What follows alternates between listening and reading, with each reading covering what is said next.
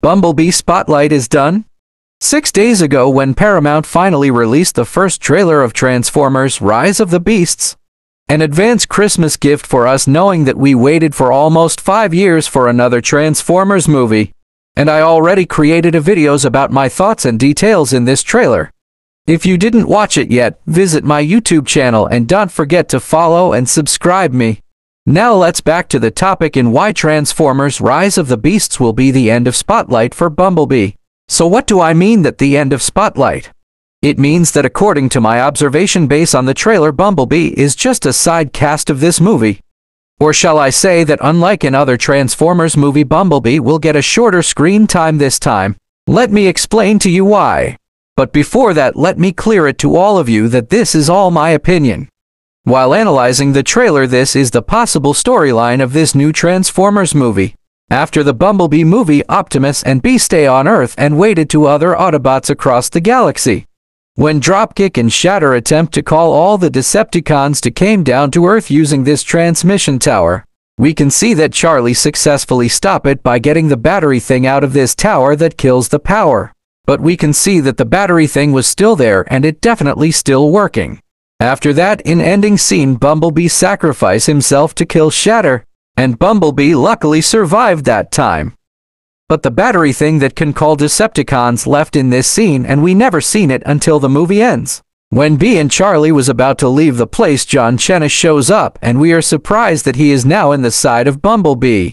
And we can hear from him saying these words. I mean, my friends are coming. And they're gonna be looking for him.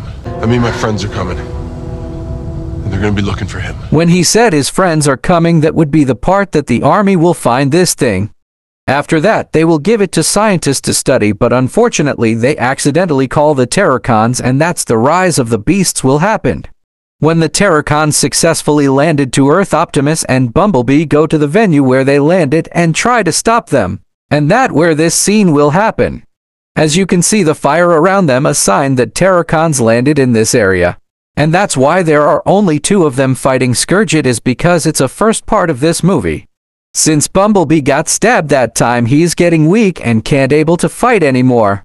So Scourge decided to grab Bumblebee and make Bumblebee his prisoner.